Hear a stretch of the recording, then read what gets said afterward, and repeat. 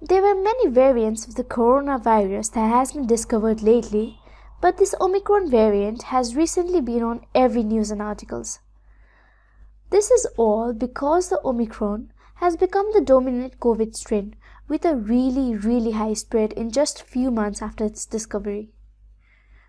When we were scratching our heads due to emergence of new variants, scientists have already discovered about subvariants. We're talking about subvariants. Yes, a new subvariant of the Omicron has been discovered by the British scientist, which is named as BA.2. International data suggests it could spread relatively quickly, even more rapidly than its siblings.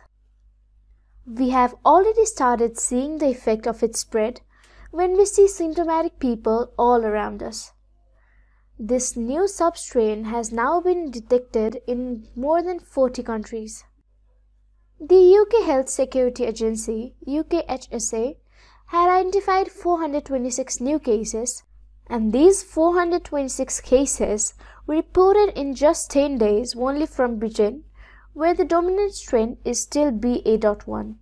So we can clearly estimate how much more cases would be where this strain has become the dominant subvariant strain. And this strain has mostly become dominant in India, Denmark, and Sweden. This variant is designated as BA.2 sublineage, probably as a sequelae version to the BA.1 variant, which is dominant in Britain. This BA.2 is still under variant on the investigation classification, and it is yet to be classified as VOC or the variant of concern. But countries should not wait for the worst. Instead, they should be preparing in raising the level of alertness and should ramp up the surveillance before it crashes the country health system. It has now become the center of attention because of the rapid spread, and due to which extensive studies are being carried out to study its effect in future pandemics. Scientists are quite surprised of rapidity of the spread of this new subvariant, and mainly in the Asian regions. It has already been spreading in Europe.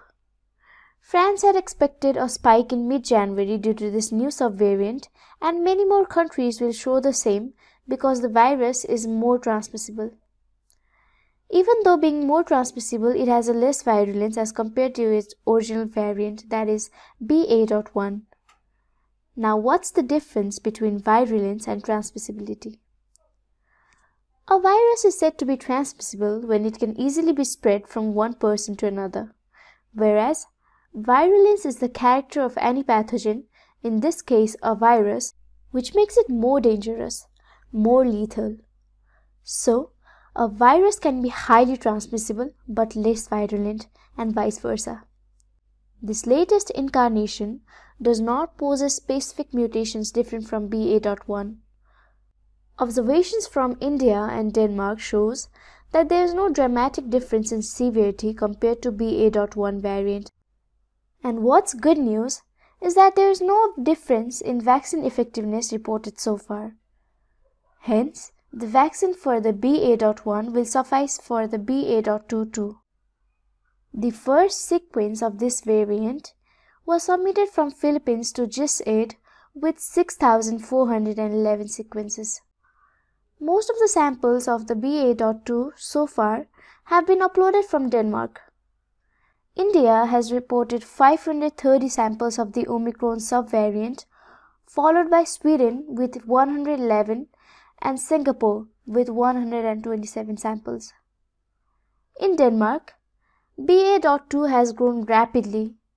It accounted for about 20% of the all COVID-19 cases in the last week of 2021, rising to 45% in the second week of 2022. Now that's what makes it more important than others. It has been presumed that there could be possibly the emergence of second wave of BA.2.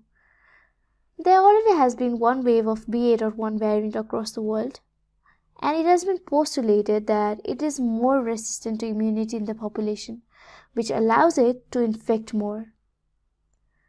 The scientists are still puzzled if the infection from BA.1 would provide immunity against BA.2 or not. In case it does not, we must be prepared for something new again. And then, in fact, we might see two peaks of this epidemic. Yes, two spikes of epidemic from a single variant. And just because the death rate is low, it does not mean we should not worry about it. The longer it stays in human bodies, more there will be occurrence of mutations. And who knows, what if the mutations give rise to a super variant resistant to all the vaccines we have received? So let's break the chain and defeat the virus. Let's not take unnecessary move that increases the spread. That's all for today. Hope it was informative. This is Made It signing off. Made it for you.